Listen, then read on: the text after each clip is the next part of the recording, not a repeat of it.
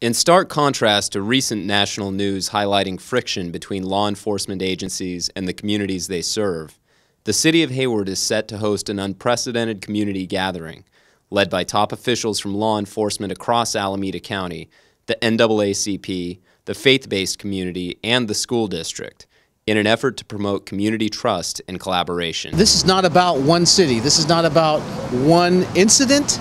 This is not about one perspective. This is a very united approach by all of the law enforcement in this entire county, every city, and that's exciting because I think that's unprecedented. It's never happened before.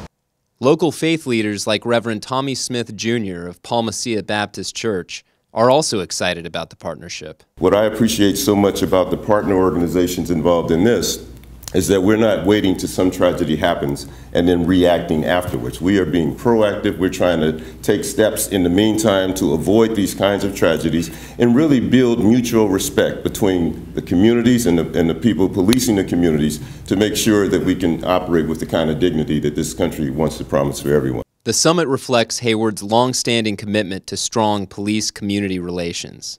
This was in the works long before a lot of the unrest that's gone on in this country, and this is just our opportunity to move it forward and celebrate the great relationships that we have here in Alameda County.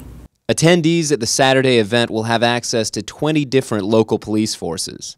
Getting them all on board was the work of local NAACP chapter president Freddie Davis. Other agencies that are not participating have been calling and want to know, how did you get so many agencies together? It's because the agencies care and they stepped up.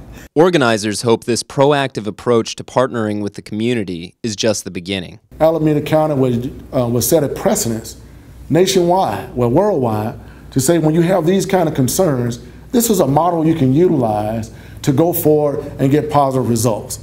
The bottom line for the Saturday event? It's all about trust. Trust is really the key component to our ability as public servants to be effectively able to serve our communities. To participate in Saturday's Action Readiness Summit, join us at Mount Eden High School, 2300 Panama Street in Hayward, from 9 a.m. to 6 p.m.